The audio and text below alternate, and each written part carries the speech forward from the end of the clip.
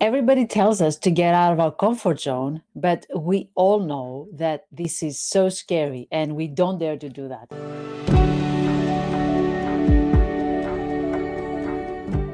Hello, everybody. We are going to dive into a fascinating topic, the truth about comfort zone and why we're so afraid about stepping out of the comfort zone. If you don't know me, my name is Vassia, and I'm a passionate psychologist talking about perfectionism and healthy mindset, but of course, about personal growth and development. In the next couple of minutes, we will talk about three topics. So let's start with the first one.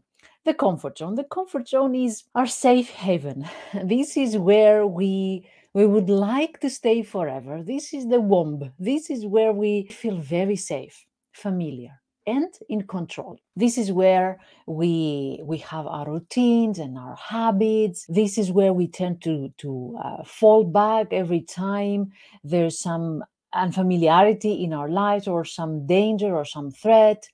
This is where we feel reduced anxiety. So the familiarity factor that we said is when our brain actually feels safe. This is where we save mental energy. We don't spend extra mental energy. We are not consumed with what if scenarios because we know everything is more or less fixed. It feels like we are wrapped in a very cozy blanket and it's so safe and warm and cozy in there. We know what to expect and we feel like we belong and of course feeling safe. Additionally, we also afraid of stepping out of the comfort zone. It's an unknown territory. This is where we start doubting about ourselves. This is where we feel anxiety. We feel that maybe we will fail. All these emotions, all these fears are just the barriers that make this transition from the comfort zone to the stretch zone a very difficult decision to make. This is what prevents us from venturing outside of our comfort zone. So how to do that? Because sometimes we are craving for things outside of our comfort zone. And by craving, I mean that we are prepared, and that makes it the stretch zone and not the stress zone. We are prepared for stepping out of the comfort zone. We are prepared and we are motivated. We have already seen the difficulties and the challenges, and we are okay with that. We have prepared ourselves for taking these extra challenges. The stretch zone is the space just outside the comfort zone, and we call it stretch zone because this is where development happens. This is where personal growth happens. This is where we fulfill our dreams.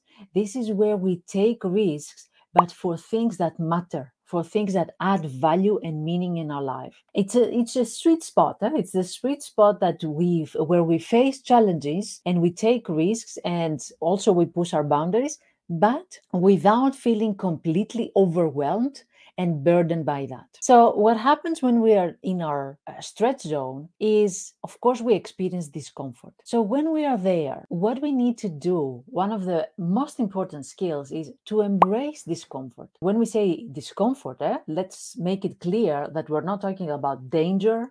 We're not talking about immense overwhelm. We're not talking about facing threats. We're talking about discomfort. It's more like a sign that we are growing and we are just one size bigger than our clothes. We need bigger clothes. So when we embrace discomfort, we open ourselves to new possibilities. We open ourselves to new experiences and new skills. And this is also the point, the stretch zone, where we develop resilience. That's another thing that happens in the stretch zone. When we make a step out of the comfort zone, and even though it's difficult, we face the difficulty, we face the challenge, and we learn a new skill, that becomes resilience. That is a learning experience. We get back to ourselves at the end of the day feeling proud that we did something we were not familiar with, and yet we made it. So every step out of the comfort zone strengthens your ability to handle life, to handle adversity, to adapt to change, to overcome obstacles. Let's talk more about transitioning out of the comfort zone. So now that we understand the difference between comfort and stretch zone,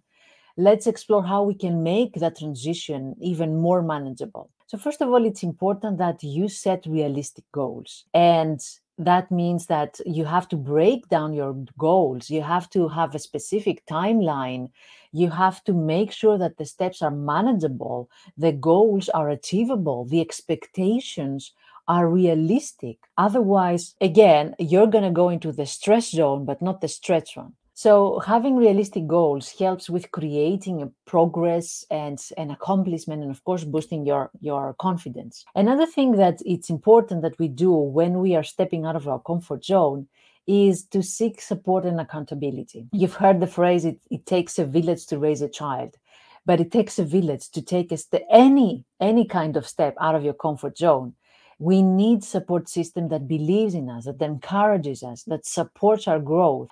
We need people to share our reflections and insights, to share our aspirations, to listen to their opinion. Maybe if this person is a mentor or a coach, we're actually learning even more from them. We don't need to reinvent the wheel. And also, we're having somebody to hold us accountable and offer guidance when we need it. And then third thing that we can do when we're stepping out of our comfort zone and we are transitioning into the comfort zone, and we are already experiencing, as we said before, challenges and risks, and maybe the possibility of a failure, and we're growing more resilient in that specific zone.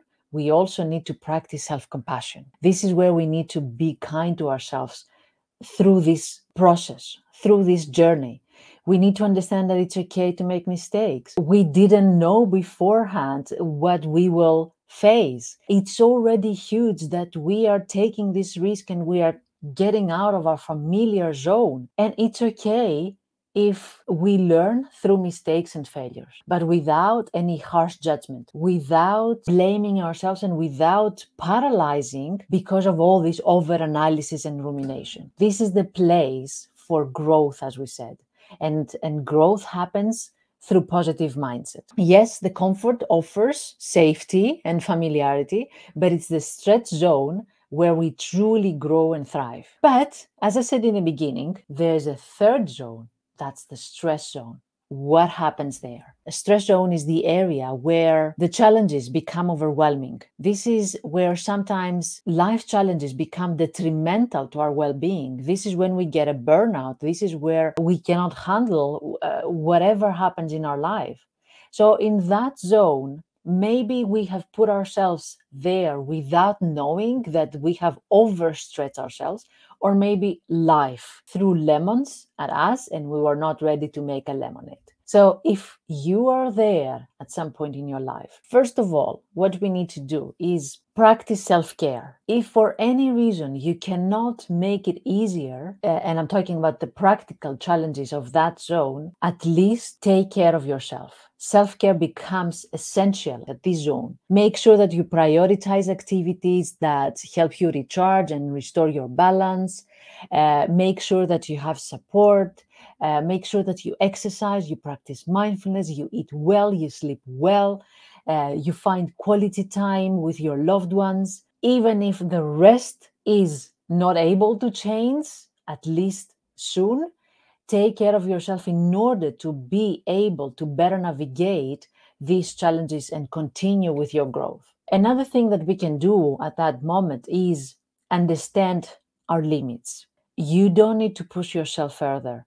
You don't need to have this perfectionistic mindset that we have talked very often, convincing yourself that this is where you're supposed to be. It's okay if you struggle and you have no chance to take a break. You don't need to convince that life is a torturing journey and you need to punish yourself. Recognize when you are experiencing excessive stress, burnout, or mental exhaustion, because that's crucial for your well-being. So it's okay sometimes to take a step back, to quit even, and it's not quitting with the defeating connotation of the word, but more about taking a step back and putting this perfectionistic restlessness aside. Reassess whether this is the path for you, whether this is something that in the long run it's going to give you joy and meaning, and understand that this is too overwhelming, and you don't deserve to go through something so overwhelming for such a long time. Remember, balance is the key here between stretching yourself and taking a break, getting out of your comfort zone and taking care of yourself, recognizing your limits and also taking one step at a time. How was this? Did it make sense? The understanding between the comfort zone, the stretch, and the stress zone. This is something that we need to pay more attention and to understand where we are at each point of our journey. Stepping out of the comfort zone can open the world of possibilities and chances and resilience and growth, as we said before. But of course, we need to practice self care, healthy boundaries, self compassion, so that we can have this growth journey as smooth as possible. Let me know, how about your stress, stretch, or comfort zone? Which zone are you at the present moment? Until next time, take good care of yourself.